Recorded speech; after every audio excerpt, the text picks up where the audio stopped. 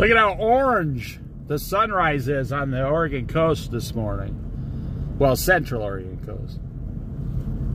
I'm wondering if all those clouds are going to light up.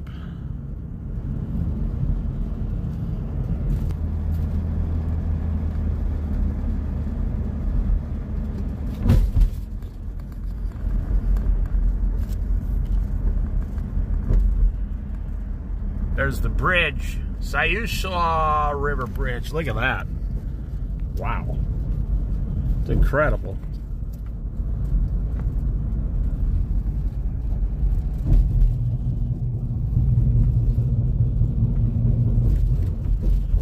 Praise God, it's just like a blanket of orange and soft white. Very beautiful.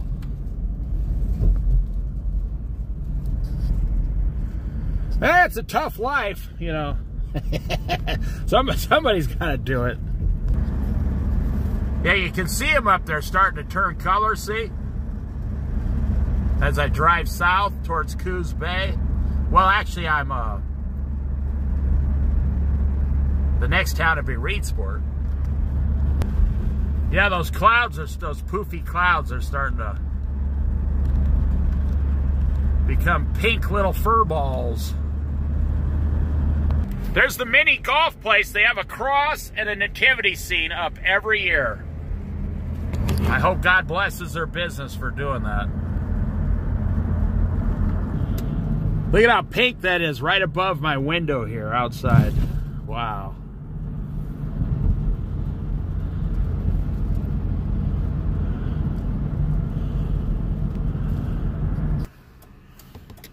I wanted to show you the sunrise off of this lake.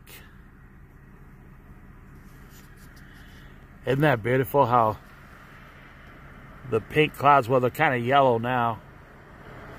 And then the reflection of the trees along the lake there. And yeah, it goes way, man, it's a huge lake.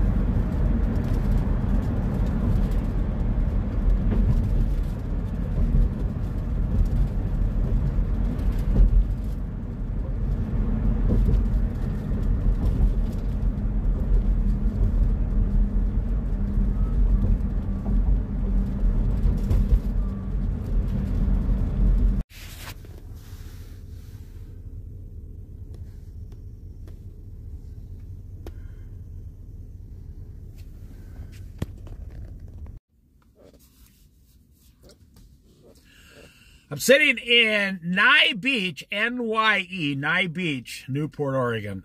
Now, it is kind of a king's tide, high tide here. There's people from all over visiting for Christmas.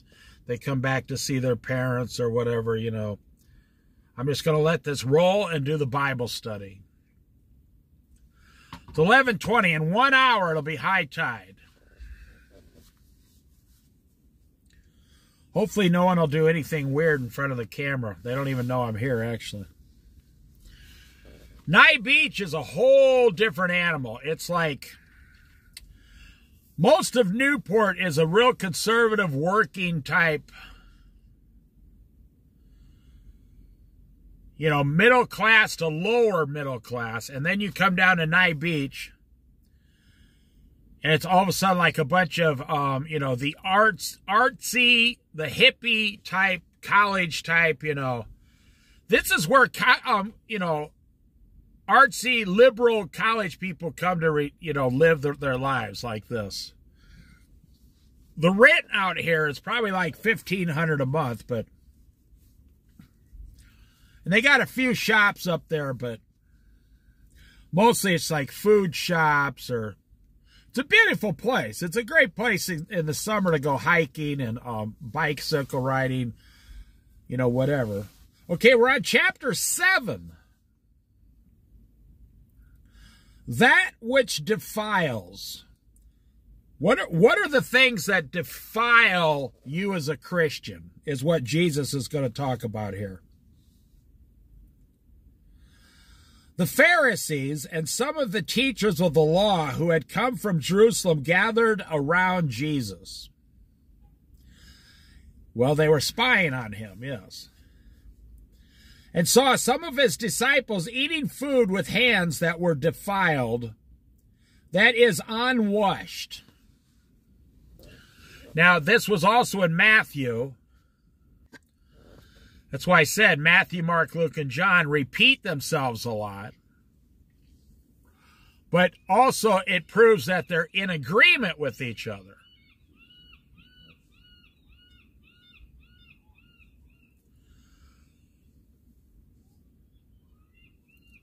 So, they're saying, I mean, you want to talk about how backwards these people are in their thinking. And when I say backwards, I mean they're backwards in the sense that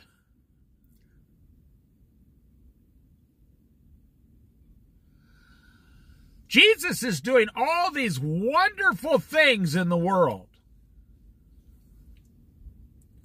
And they're following him around, spying on him, trying to trap him, because the disciples didn't wash their hands. Have these people never been on a farm? I mean, I've seen pig farmers, cattle farmers come in off the... They got actual hog crap on their hands, and they go inside and just start eating their dinner. They're looking for a way to accuse Jesus so they can have him killed. The Pharisees and all the Jews do not eat unless they give their hands a ceremonial washing, holding to the tradition of the elders. When they come from the marketplace, they do not eat unless they wash, and they observe many other traditions, such as the washing of cups, pitchers, and kettles. Now listen, did you hear that, what that actually said? These people are racist. Now, but on a different level. These people are elites, and they think you are below them, beneath them, like under their shoe, so to speak. Now, it said when they go to the marketplace, and they will buy these things from the merchants, right? Now, maybe some of the merchants were Jews, some were Gentiles, you know, some were filthy, you know, people like me. They'll smile at you and buy your stuff, but when they go home, what do? When they go home, what do? They make sure they wash their hands. Why? Because they associated with that filthy guy named Dave. I'll just use myself as an example. I may have sold them a fresh baked loaf of bread. And they like Dave. They buy Dave's bread because I make the best bread.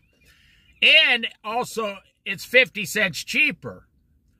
So I know how to get rich guys to shop and buy my bread because they like lower prices. They will not admit it out loud, but they will buy the thing that is cheaper because they are cheapskates.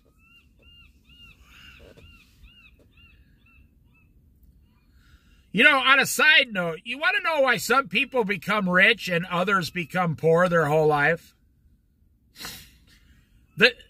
I'm going to tell you the truth. The truth might astonish you. Rich people say, I become rich because I'm far more superior in my thinking and the way I live than everyone else. So I manage my money better and I become rich. And poor people are poor because they have far lower superior, because poor people have lower levels of thinking. See, we categorize everybody. That's what racism is. We categorize black people. We put black people into... Do you see this sparrow right here? There's a sparrow right there. And this guy's throwing out bread to all the seagulls. And all these seagulls are fighting and clawing at each other to get a piece of that bread. And the sparrow is calmly and patiently waiting. And when this man leaves and all the seagulls fly away, the sparrow knows something that nobody else knows. The sparrow will go down there and pick up the crumbs from the bread that fell, and the sparrow will have an entire belly full of breadcrumbs. So who is wiser, the sparrow for waiting, or these stupid seagulls for clawing at each other over a piece of bread, you see? So these people that have these traditions because they are convinced that they are wiser than you, they are more holy than you, they are better than you, they are more elite than you. So let me finish. Well, if that, along with their thinking, that means you have to be a piece of crap below them. So I'll ask you a quick question. Why are you chasing these people? Why are you giving these people authority over you in America, chasing them? Well, I want to be rich like them.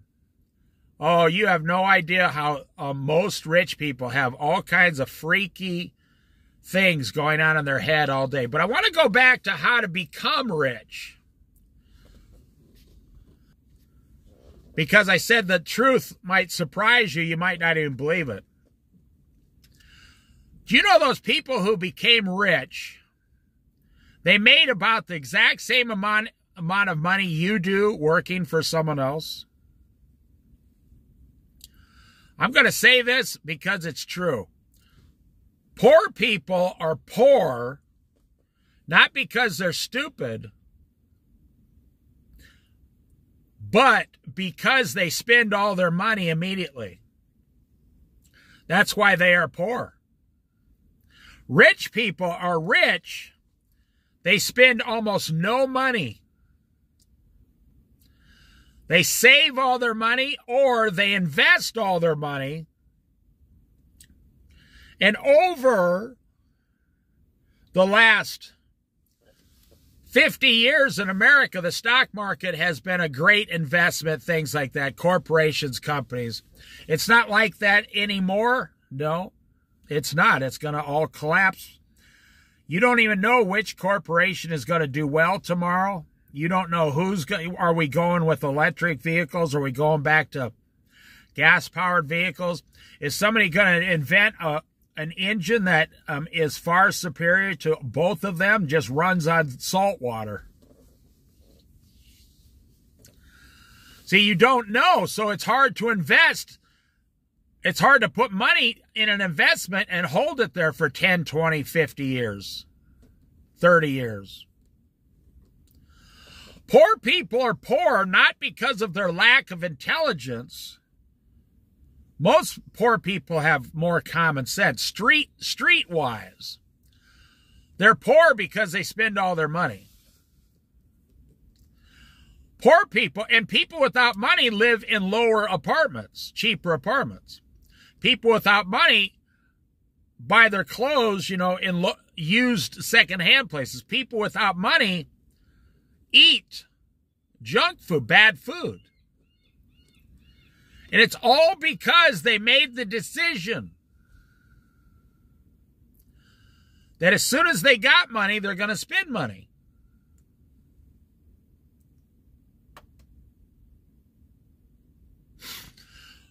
Watch the rich person. Watch the rich person. Next time, the rich person you know. Whoever you know that's rich, watch them. Watch them. What are they doing? They might be sitting, looking at a book or something, having a cup of coffee or tea. That's all they're doing. Okay, they're spending less than you. Well, what about that big fancy car they have? Well, they probably actually paid cash for it. And then they rolled it into one of their businesses as a tax break. They end up getting that $70,000 car for $30,000 in the long run. They pay no interest on that car. You pay interest on it. A rich person never carries a balance, a debt on their credit card, ever. They only get credit cards that pay them cash back every month. They run their entire lives through those credit cards, never pay one dime in interest ever. And at the end of the year, they cash in their 4 or 5 cashback credit cards, and they get like $800 to $1,200 at the end of the year, free money. Free, completely free.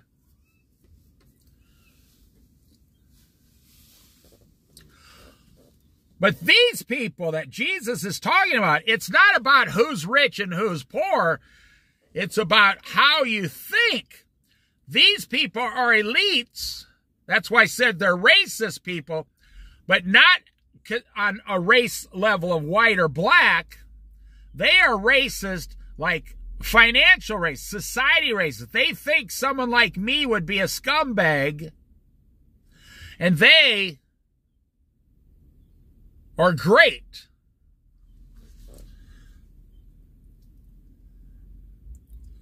So the Pharisees and teachers of the law asked Jesus, why do your disciples live according to the tradition?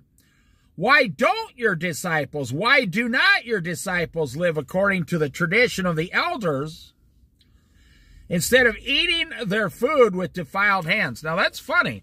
They come to Jesus and say, why are your disciples not living according to what the elders tell them to do? Okay, they are the elders. You see how they put themselves in charge? They could have just said, how come your disciples don't do what we tell them all the time? No questions, and then just give us all their money. How come your disciples are not becoming our slaves? That's what I'm saying. It's a form of racism, but it's class racism. They consider themselves at a much higher, more wealthy class, high class. They consider someone like you and I low class. They consider Jesus low class. They consider Jesus like a bum, a hippie, a sluggard, the devil. And he had all these other bums and hippies following him around all day. The teachers and the elders, they consider Jesus and anybody who followed Jesus to be low-class scumbag. Why don't your disciples live according to the tradition of the elders instead of eating food with defiled hands? Well, they are the elders. How convenient. Jesus replied, Isaiah was right when he prophesied about you hypocrites. Bam. Jesus turned around and punched him right in the face, verbally. He verbally just outsmarted him with one sentence. Isaiah, he was a great prophet. He was right about you hypocrites. He just said it right to their face, right in front of everybody. You are all a bunch of hypocrites. That's what I said. If I was down there selling the bread, they would come to Dave's bread shop. They would buy my bread, smile, give me compliments, but when they went home, they would wash their hands like 3 times. Say, oh my gosh, Dave actually shook my hand and defiled me. Ooh, I gotta scrub this Dave germs off me. and notice I'm not laughing. This happens everywhere you go in today's society, 2023. The other day I was at Walmart. You know, some people starting to wear masks again. I was at Walmart and I coughed. You know, I had to cough. I know, I'm 61 years old and I coughed out loud.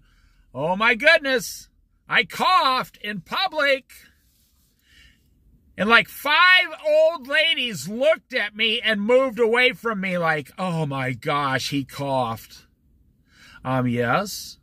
Coughing is natural. It helps you clear your throat. It's a natural thing to cough. As soon as I coughed, now check this out. As soon as I coughed, they classified me as a lower type scumbag. I coughed, and in these old ladies' eyes, I became a scumbag. And I said to them, so does this mean we're not going out to dinner? No, I'm just joking about that. Just seeing if you're paying attention. I'm telling you, we live in a class society. Love your neighbor. Love the widow. Love the orphan. Love the poor. Help the poor. Give to the needy. No. No, no, no, no, no, no, no, no. We are all separated in different class levels. And that is the problem in America. What does that mean? Your class level depends on how much money you have.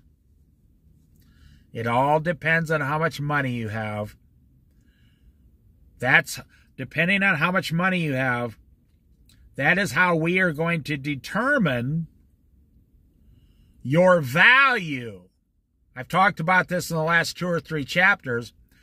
In America, in capitalism today, this goes totally against Jesus. You are valued, your value is measured not according to God, how God sees you, but according to how much money you have. And that is why people are running out to get the money. And I'm telling you, this is something Generation X, Gen X is doing right. They no longer judge their value by their wallet. It's one of the first generations in 80 years to not put a monetary value on their personal value or a monetary number on their personal value. And I say good for them. They don't, you know, and this is why I know if the rapture doesn't come for 30 more years, I know society's going to fall apart. Because every single thing that generation does is 100% against capitalism. They don't, if they got a coffee, if they had to make it at home for 50 cents, that's fine. If they got a coffee and they're hanging out and they're content, they don't need a job. They don't need to pay taxes. They don't need a 401k. That's how I know everything's about to fall apart. Well, the current system. Did you know in, I think it's Venezuela, 200% inflation. They just got a new president last week. It might be the country next to Venezuela, too. They just got a new president last week, and he devalued the money 3 days ago by 50%, the peso in his country. He said, we're going to get off the peso in the next 2 or 3 years and go strictly back to the American dollar. Those poor people have 200% inflation, and they woke up and found out that if they had $100 on them, it's now only worth $50, but the inflation never went down. Wow. See, high-class governments making all the decisions for low-class citizens. We live in a class society. When one high-class government official, like a Pharisee, says something, he gets one vote. But in today's society, you got to get 1,000 low-class people to walk up and down the street with signs protesting just to be equal to one vote of one Pharisee. I think you understand what I'm saying. This world God loves you, but the world sees you as a low-class scumbag. So why are you chasing the world looking for the answer? They're never going to like you. They're never going to love you. They're never going to give you anything you're looking for. Ever. These guys, I've been around them. They'll let you mow their lawn. That's it. They'll hire you to mow their lawn. That would be it. Isaiah was right when he prophesied about you hypocrites. As it is written, these people honor me with their lips, but their hearts are far from me. You see, God's heart is close to you and me, the believers. But their hearts are far away from God. They say, praise the Lord, pass the beer. Praise the Lord, let's smoke another joint. Praise the Lord, I hate my neighbor.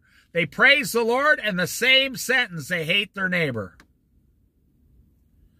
Praise the Lord, praise the Lord. Thank you, God. Ooh, I got to go home and wash that filthy Dave germs off my hands.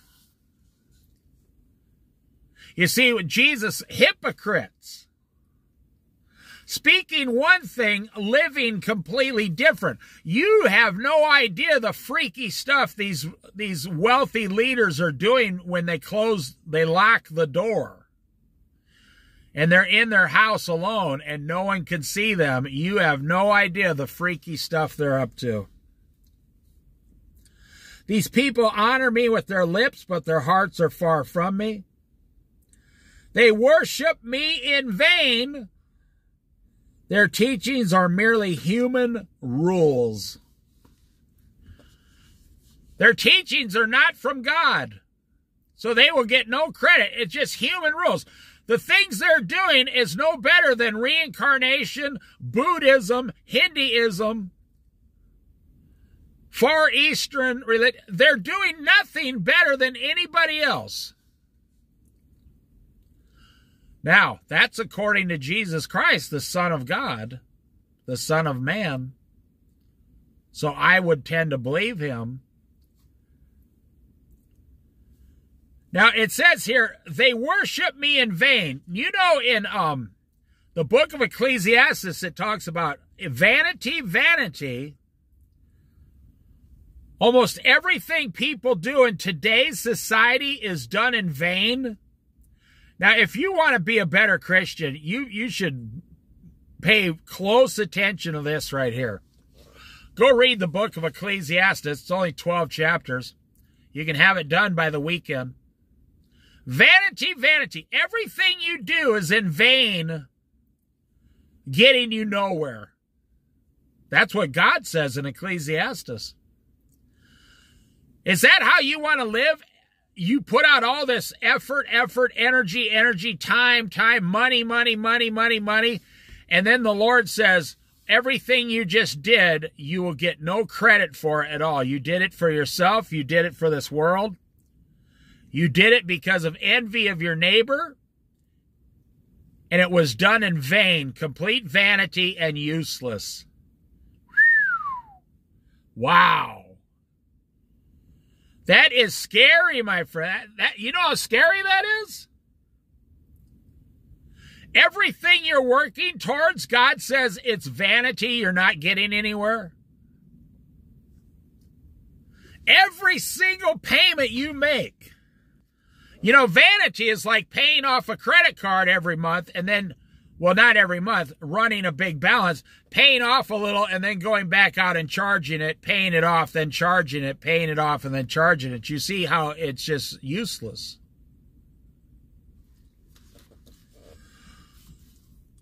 I would say the majority of believing Christians in today's society in America, the majority of you, I would say at least 70% of everything you do is vanity and vain. As far as God goes, you're living by man's rules. You're living by a capitalist system. You're not living by the word of God or the will of God. You're living like the seagulls. You're not living like the sparrows.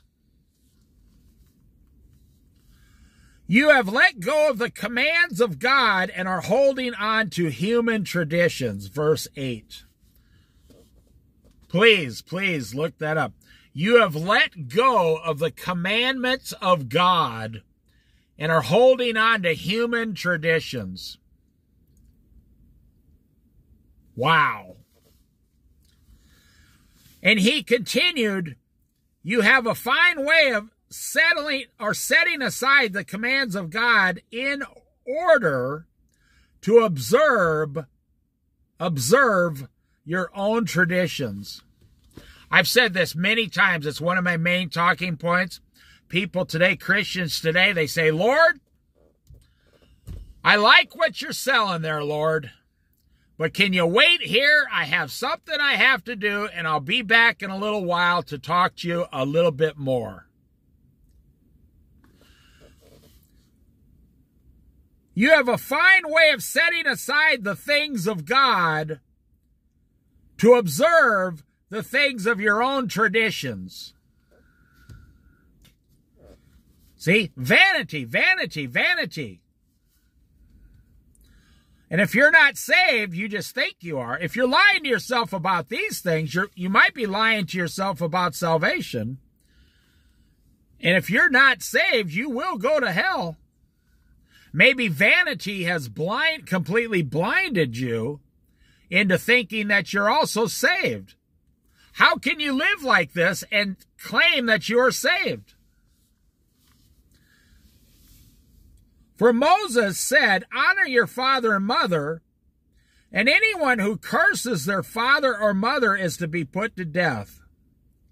Okay, now check this out. I've known this for most of my life. If as far as God is concerned, God, the part of God that's authority, God who has authority, as far as God is concerned,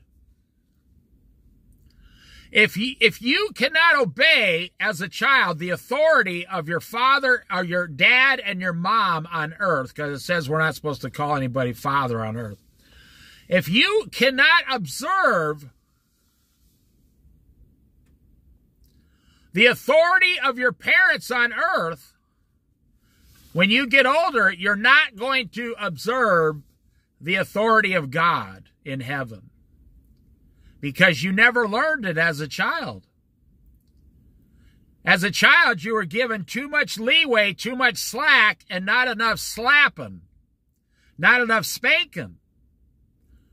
Whether you believe it or not, the Bible says, do not spare the rod from the child. Correct them gently so when they get older, they will not destroy themselves. By not correcting your children, you are setting them up to harm themselves for the rest of their lives.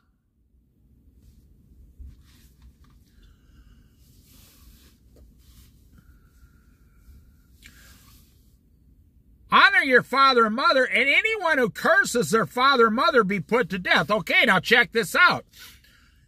He's saying if you harm your father and mother, you should be put to death in the Old Testament, stoned to death. So, if you cannot follow God's rules as an adult, what will happen to you? You will be put to death in hell for all eternity. If you cannot follow God's rules, you're going to go to hell for all eternity and be put to death. You see how disobey your parents, you should be put to death. But then you learn to disobey your parents. So when you get older, you learn to disobey God. And if you die before you become saved, you will be put to death. But you will not die. You will live in hell for all eternity, which is a form of a continual death while you are there. It'll be like dying every single second for the rest of eternity. It'll be horrible. But you say that if anyone declares that what might have been used to help their father or mother is Corban, that is devoted to God, then you no longer let them do anything for their father or mother. Thus, you nullify the word of God by your tradition that you have handed down. And you do many things like that. You know, I'm here to tell you, you know, God, you know how you're supposed to give God 10%. Do you know God never spends that 10%? He doesn't need the money. His hand never touches that money. God the Father would rather get rid of that rule and have us all help the poor widows and orphans and the poor and our fathers and mothers in their old age with that 10%. But here's what he's saying. The Pharisees and the teachers of the law, they are in charge of the money. So when someone comes and says, my parents need help, the Pharisees and teachers of the law say, well, that's not our problem. That's God's money. We're not helping you. That's God's money. You go help your parents. Do it. Even if the person is in dire need, they will not help. Because they're like TV preachers. Don't you think God wants to drive a new Cadillac? And I had a vision last night. God wants me to drive the Cadillac for him, says the preacher. You see, that's today. Give God money, give God money, give God money. But who is actually getting the money once you send it in? Like if you send a check into a certain ministry, you don't make the check or the money order out to God the Father, do you? You should try it sometime. Make it out to God the Father, creator of heaven and earth, and see if they can cash it. They might send it back to you and say, our bank rejected this. You have to make the check out to so-and-so ministries. Now, that's okay. Don't get me wrong. If you checked the ministry out fully and you know what their financial statements are, you know what they're doing, you agree with what they're doing, and you know what they're spending the money on, and you know the minister's yearly salary, not celery like cooking, no. You know the minister's yearly wages. I would say 50% minimum 50% of all charities in today's society have nothing to do with God's work, the work of God. Nothing. Like when you send money to St. Jude's Hospital, Children's Hospital for terminally ill children, they don't waste the money. St. Jude's has a reputation of taking the money you send them. They can somehow tenfold it with other donations and save children's lives. It's not necessarily a God charity, but it is a good charity to save children who are sick. If you're sending money to someone, make sure it's not the Pharisees and the teachers of the law that is spending the money that you're sending. It's your responsibility to find out where your money's going. Again, Jesus called the crowd to him and said, "Listen to me, everyone, and understand this. Nothing outside a person can defile them by going into them. Rather, it is what comes out of a person that defiles them." See, if you cuss, if you're cussing and using foul language, that doesn't come from outside. That comes from the inside of you. That comes out of your heart from anger, bitterness.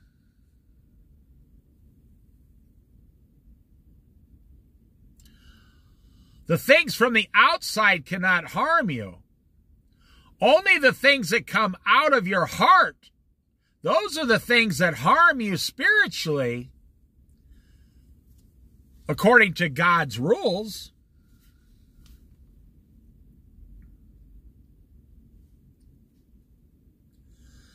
After he had left the crowd and entered the house, his disciples asked him about this parable. Now his disciples were saying, "What did all that mean? Because we have no idea, absolutely no idea what you were talking about." I think Jesus kind of became a little upset with them. "Are you so dull?" Jesus asked. "Don't you see that nothing that enters a person from the outside can defile them? You can eat a Twinkie or a cupcake. It's not going to defile you spiritually. But if you're cursing your brother and stuff, that's going to defile you spiritually. For it doesn't go into their heart, but into their stomach and then out of the body." See, the things that defile a man come out of his heart, not out of his stomach. The things that defile a man come out of his heart, not out of his stomach. We in the world, we want to judge the things that come out of our stomach as what's controlling us in this world. No, it's the things in your heart. Be careful what you look at. That's why pornography is so evil. Pornography goes into your heart and stays there and starts to eat it away and corrode away at it. Pornography makes you look at women as lower class, filthy creatures that are only here for sexual pleasure. These are the things that come in your heart and start to defile you.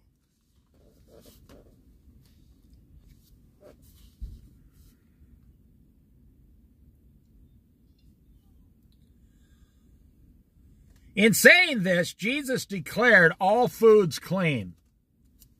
Jesus said all foods are clean in the future from now on, including pork and everything that Jews disagree with. That's another thing Jesus did that Jews didn't like.